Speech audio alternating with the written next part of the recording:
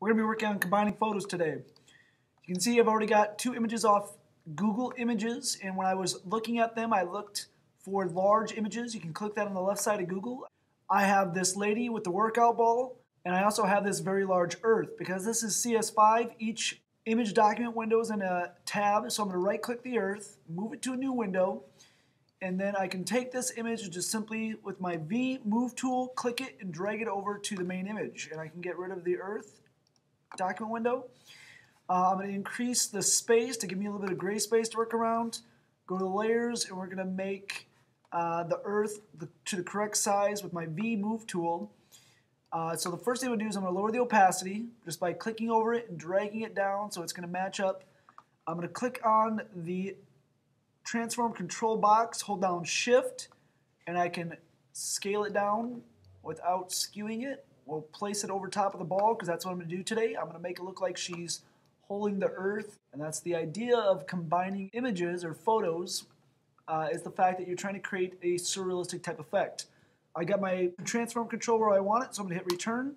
It applies it. I'll bring the opacity back up by hovering over the opacity, clicking, and then just bringing it back up to 100%. My image is very easy to work with because the blue earth is very different and contrasting to the black background obviously it's on. So I'm going to go to E eraser, hold down Shift E to go to the next eraser, Shift E again, and now I'm on the magic eraser. I'm going to magic erase the black outline away from the earth. Obviously I need to put her leg and her hand in front of the earth in order to make this look realistic. So I'm going to click on the visible eye, and now that my earth is invisible on the layer, I'm going to go to the background layer. I'm going to select my quick selection tool, which is W. I'm going to increase the size of my brush, hit Z to zoom in, and I'm going to drag it, hold down the space bar to move my document so where I can see the actual leg. It's on the zoom tool yet, so I'm going to hit W for my quick select tool, and I'm just going to simply select her shoe by dragging over it down onto her leg because I want to place her leg over top of the earth. As you can see, sometimes the quick select tool takes too much, so I'm going to hold down the Option Alt key, which will turn it into a minus, and I can just right along the edge make a couple clicks or drag it along there so it replaces it. I'm going to zoom in so I can get this a little bit better. Go back to, that was Z for zoom, W for quick select tool. We'll quick select that back in there, maybe a little bit lower down here. I'm going to hold down the space bar to move my screen with the hand tool, and we're going to quick select the rest of the shoe, and I'll come back. Anything that didn't get appropriately selected with the Option Alt key to minus it away. And the bottom of the shoe right in here. And obviously this is too much, so I'm going to hold that Option Alt. You can see right there the plus turns into a minus, which I'll just quick select that out of there. Alright, I'm going to zoom out. We'll move it again with the space bar. I did Z for zoom. The space, I'm going to go to my magic wand tool W. I'm going to be able to right click this, and now I can layer via copy. And you can see here over my layers panel that I actually just created a layer of just her foot that is going to end up covering up the earth. So I don't get confused later on. I'm going to label this foot, and then you can see up here I already labeled the earth.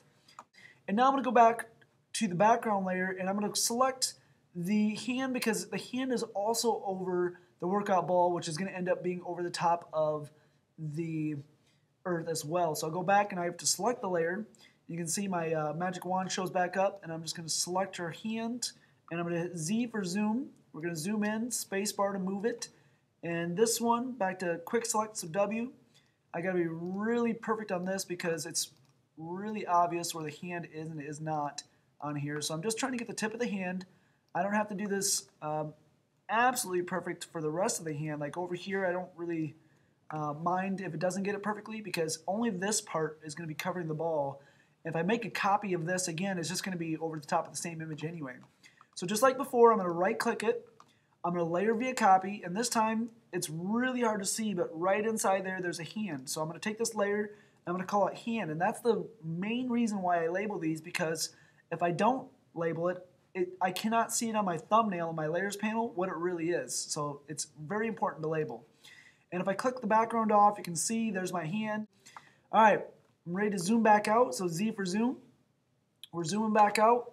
I can bring the earth back, and what I want to do is I want to place the foot and the hand above the earth on the layer panel. So I'm going to click on the foot layer.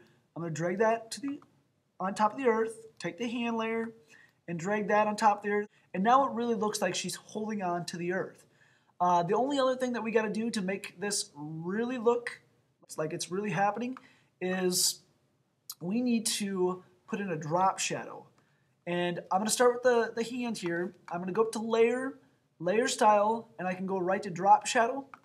And I'm going to pull my drop shadow option off to the side and just drag that shadow just a little bit to the left so it looks like it's a shadow right on the earth. And I can hit OK.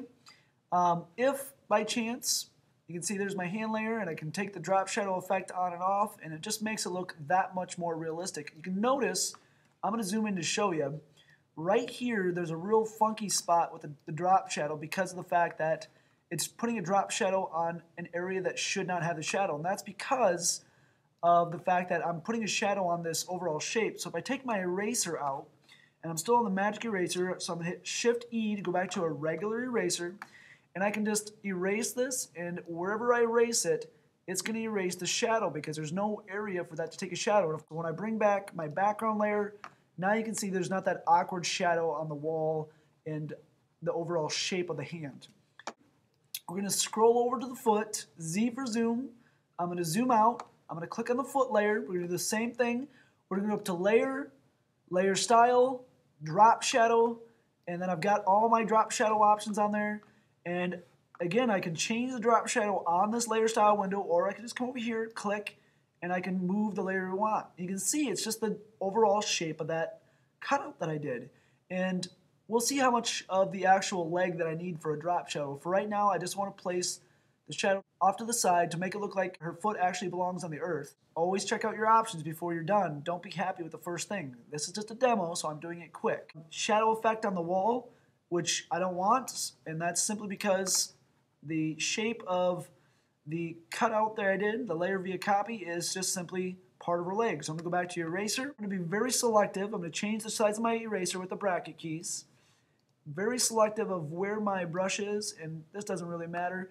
And I can actually see here that I would go back and I would change a bit here because I actually missed part of her leg, and I would add that in later on. I can zoom back out, and now with replacing objects, making drop shadows, using layers, and different effects like that, it looks realistic.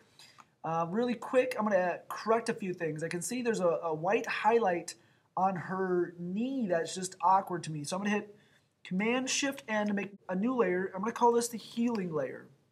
I'm calling it the healing layer because I'm going to use the spot healing brush, which is J for the spot healing brush. And I'm going to make sure it's clicked on sample all layers.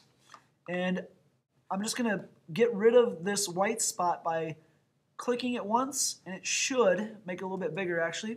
I'm using the bracket key. Click on that, and now that is gone. The little white reflective spot that's awkward to me.